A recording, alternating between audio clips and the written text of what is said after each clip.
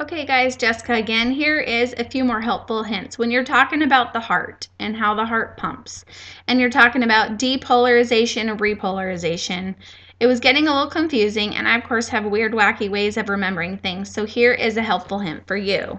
Okay, so when you're talking about depolarization, the first three letters is DP. DE stands for taking something away. P stands for potassium. So if you think about it that way, DP, you're getting rid of your potassium.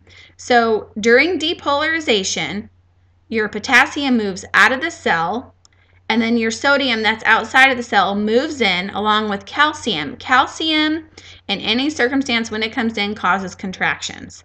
So your potassium moves out, your sodium moves in, your calcium moves in, and that's what's causing your heart to contract.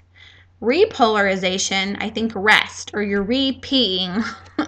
You're re-potassiuming. You're putting that potassium back in the cell. So during re-pee, the potassium goes in, it kicks out the sodium and the calcium, and there's rest. There's no contraction.